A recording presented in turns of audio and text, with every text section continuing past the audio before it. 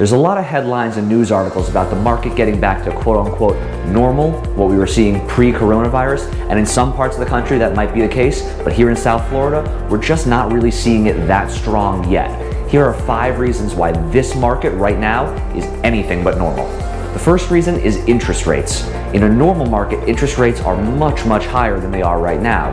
As you can see from the graph, interest rates historically are significantly higher. Your parents and maybe even your grandparents probably had ridiculous amounts of interest that they were paying on their loans compared to today's rate.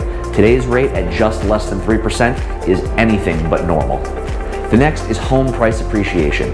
In a normal market, home prices appreciate on average somewhere around 3 to 4% every single year. So appreciation in home prices going up is normal. What we're seeing right now is anything but normal. Home prices have been on a tear. They're going up 15, 16, sometimes 20, 30% year over year, depending on the home and in the neighborhood and condition. So home price appreciation right now is anything but normal. The next reason this market isn't normal is the number of months supply of inventory. So this is one of the most important stats that we look at when we're doing our monthly market reports for stats in our area here. Anything less than 6 months is a seller's market. Anything more than 6 months is a buyer's market. This stat shows that at the current pace of sales, how long would it take for all of the homes that are on the market to go under contract and sell? So currently in South Florida, in the areas that we serve, we're at just about 1 month of inventory. So that is an extremely high seller's market. That's anything but normal.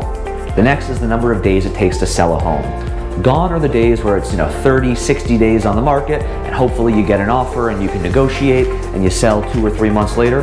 In this market that we're in right now, the average days on market as of August 2021 was 10 days. And I think that's really overestimating how long most of these homes are sitting on the market. That is an average. So this is anything but normal. Homes are selling in literally 24, 48 hours on many times. That is anything but normal. And finally, the number of offers on every listing is anything but normal as well.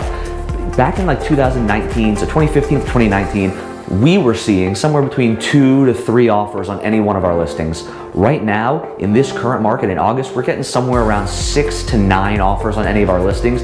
Back in January, it was closer to 18 to 25 on some listings. So the number of offers per listing is also not normal compared to what it used to be pre-coronavirus. So to sum it all up, this market is still a very strong seller's market. I wouldn't call it normal by any means, but this might just be part of the new normal here in South Florida.